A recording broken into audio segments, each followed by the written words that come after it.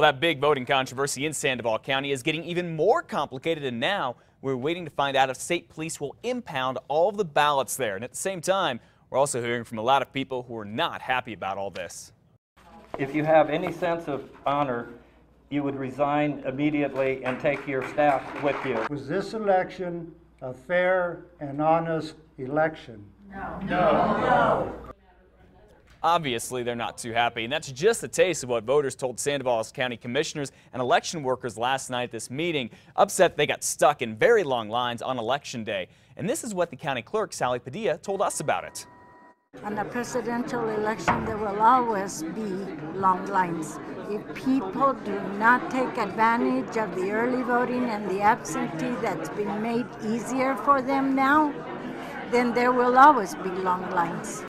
A lot of other people disagree with that. Now, Padilla is a Democrat. Some Republicans think that she helped create these long lines on purpose. So now they've gone to court to get a judge to order some ballot boxes be reopened. They've even tried to have the state police impound all the ballots.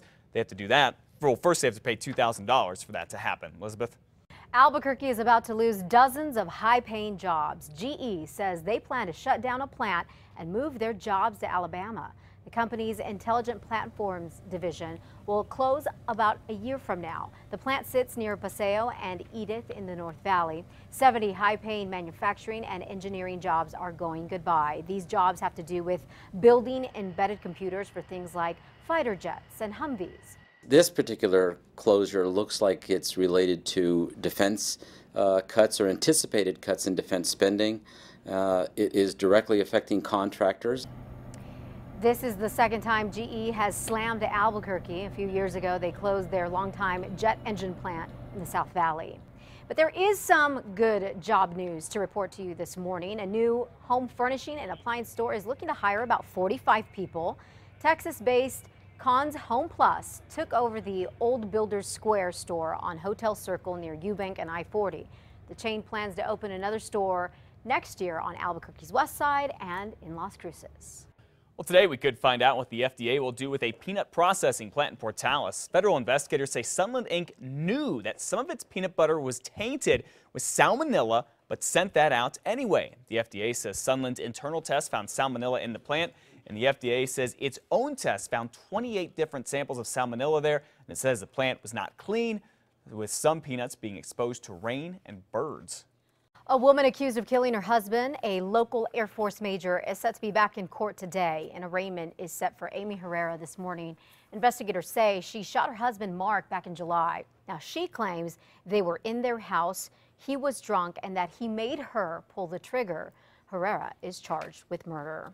A motorcycle rider who led deputies on a high-speed chase is expected to face a judge today. Deputies say Anthony Milligan was on a motorcycle on the Big I speeding, going at times up to 100 miles per hour. This happened on Wednesday. One deputy was trying to pull him over. Well, investigators say Milligan crashed when he got off of the freeway off of Manal and took off running. Investigators found him hiding under this school bus nearby. They say the bike was stolen. New Mexico's state lottery scholarship program is not hitting the jackpot these days. In fact, it's getting close to the red. So now, two UNM students, Jake Wellman and Caroline Murrieta, are bringing students, parents, and state legislators together for a summit later this month to figure out how to keep the lottery scholarships coming. Ticket sales from the lotto were down more than $16 million in the last 6 years, while the number of students getting the scholarships is going up.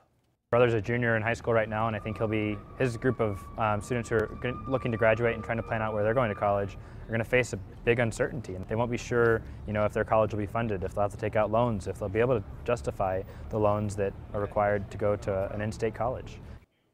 So at the summit, the group plans to look at seeing if the scholarships should be based on how much money students need to go to college, not just how well they did in school, and also making students get more than a 2.5 GPA to get those scholarships.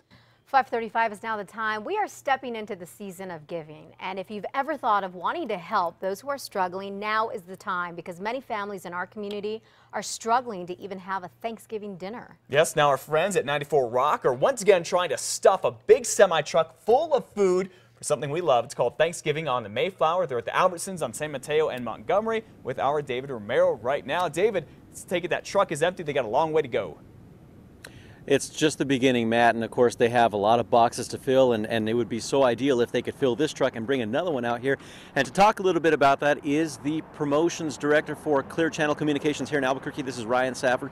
Ryan, talk to me a little bit about how important it is to come out here and give to this. Well, the storehouse is, I found out yesterday, has over 90,000 people that they help in New Mexico, and this gets them through the holidays and gets them we'll get them well into 2013, and we did 100,000 pounds last year. We want to do 200. We're doubling. We did 3 days last year. We're doing 6 days this year, and we want to double that to 200,000 pounds of food.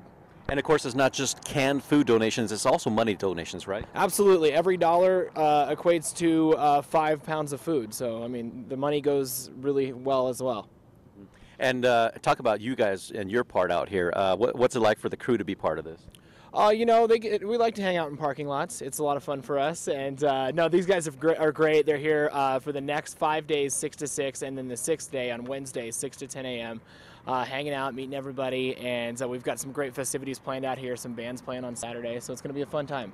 A fun time for a good cause, and of course these guys are going to be out here all the way until next Wednesday, so do your best to come out here and give a little to those who need it most now during the holiday season. Matt, back to you. All right, David, great way to help. Great chance to go meet the guys from 94 Rock, and if you can't make it out to the Mayflower, another way to help is to leave non-perishable food by your mailbox tomorrow. Your letter carrier will pick that up and then get it to charity.